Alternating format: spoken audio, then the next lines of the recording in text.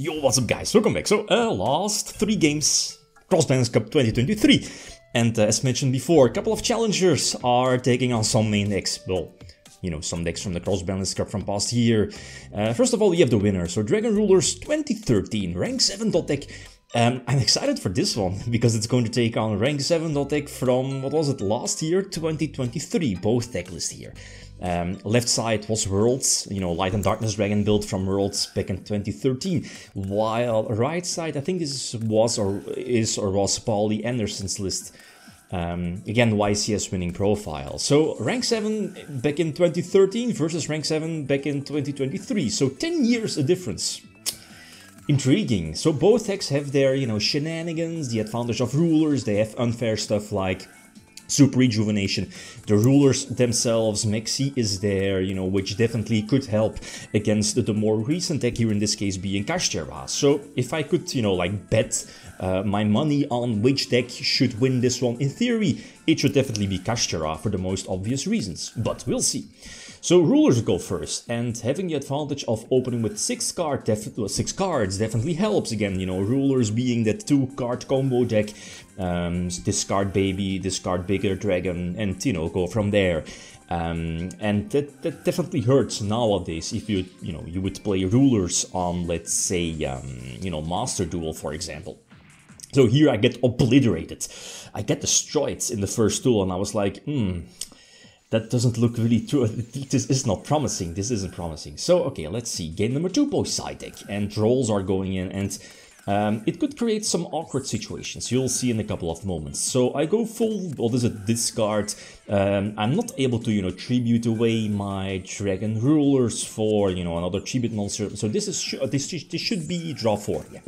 But look at this, like draw 4, and draw the last Rejuvenation as well. So this is okay, because this, you know, kind of fills up your graveyard with your dragons. Plus, it gives you more opportunities to draw into hand traps. And I'm looking at Maxi, Ash, and Veiler to some extent.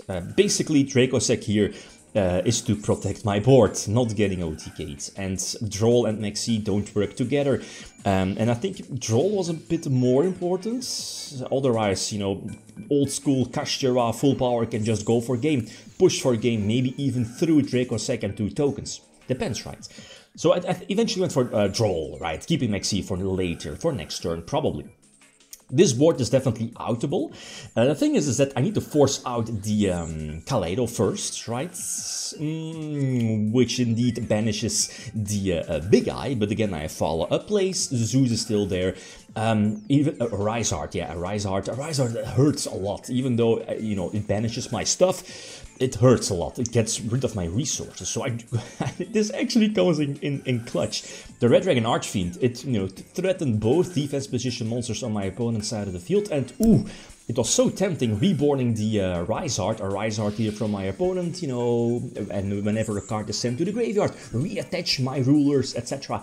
But I think in the long run, going for a Big Eye and get that big boy Zeus was better, again, because of the whatchamacallit, Eradicator. I mean, I could Eradicator a Rizard, but again, kind of mediocre, since the 3k beatstick is always there, sitting there, the Zeus on their board. So I eventually went for Big Eye before.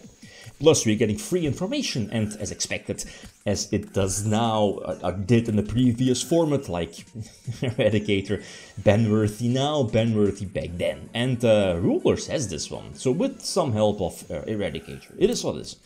Problem now is going second, and yeah, Tsukuyomi is there. Tsukuyomi is basically the Book of Eclipse back in 2013. It almost has the same purpose, at least in this particular matchup, to put the, you know, a Rizard or the Shangri-La face down, right? So let's see, this is, again, I needed that Maxi to resolve. Okay, Kashtira does not have access to Maxi, but again, they have the more recent card pool, the much better extra deck, so, I mean, every card that could give rulers an advantage, I think is definitely welcome for the deck. So this is basically full combo, no? Diablos is there, because again, this is Kashtira pretty much at full power. Shangri-La hitting those monster zones, I think, so that's already 3 monster zones gone. I do have an out, being Tsuko, but you know, this is kind of like a dilemma. Like, what card am I going to put face down? I should probably put face down the Shangri-La. Problem is the Rizard, you know, is an interruption, and my hand is kind of weak. So again, this feels super awkward, and I think I'm screwed either way. You see, I mean, okay, getting those 2 draws. Oh, and that's also a big difference, is the Ash Blossom. Ash wasn't released back in 2013, and it's a big card, a super big card against rulers. I mean, we see that on Master Duel, where, what is it, all rulers are unlimited, the babies as well, but something like Ash just, you know, takes a huge dump on the deck. So this doesn't really matter too much, because the Tsuko is going to get bounced back in the end phase. The Redox is getting banished by the Rise Heart. I do draw 2 and draw Electric Fires, but Virus doesn't really... it's okay-ish. Unless Big Boy Macrocosmos on leg with attack. On legs with attack, it's not a fair card. And, you know, the Electric Fires needs to be discarded to the graveyard. So, I mean, there are situations where it could come up. It's better than everything else I had in the side deck.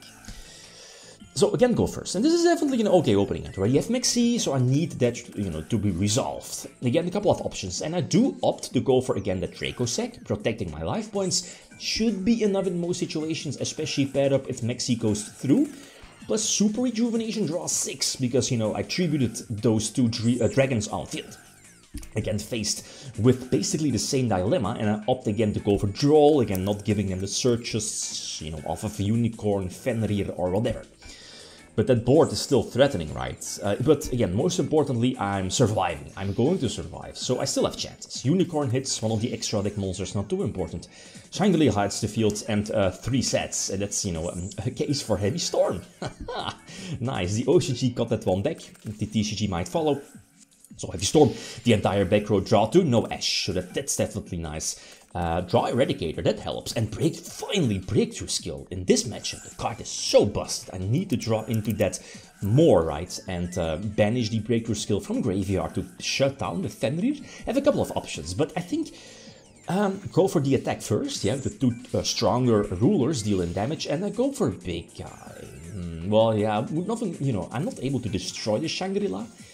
So I guess this is okay-ish. The Book of Moon doesn't really do that much. Eradicator stops all spells this turn, next turns, and gives me free information about their hand. So you know the Ash is there, obviously we're forcing that out, that's fine. It's again 1 less tuner, I guess, for a potential extra deck summon if they do draw into a Kashtira monster. So going for full damage and sitting on Breakthrough Skill, again, that's my win button, or, you know, prevent my opponent from going off button if they do draw Fenrir or something like that. But nope, this is more than enough. So, a 5-gamer, kinda unexpected. Like, 1 duel I would have been very happy, but, I mean, it's going okay, but the help of hand traps is definitely needed in favor of, you know, rulers. But, as we've seen before, I'm lucky with the Maxis, but they are just never resolving. Imagine resolving Maxi here in this case. It actually would give me a fair chance of fighting back next turn, because now the you know, the full combo of Kashtira is going to block my entire zones. Only 3 during their turn, but during my turn, if I activate something, any monster effect, I guess it's just going to banish the, or, you know, prevent or lock the last 2 monster zones, and that's basically going to lock up the duel.